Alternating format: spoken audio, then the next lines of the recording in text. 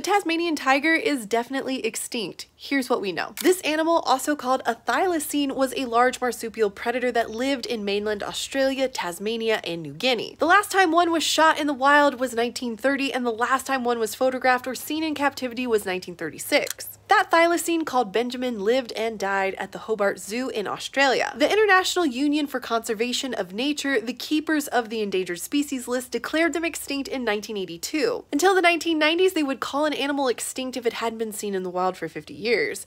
Now they'll only call it if there's no reasonable doubt left that all members of the species are dead. And in spite of lots of reported thylacine sightings, there's never been any definitive proof, no pictures, no fur, or anything, that the Tasmanian tiger is still out there. So it looks like people really want to believe it's not extinct, and that's probably why there are still reported sightings. But hey, feel free to go out, find a thylacine, and prove us all wrong.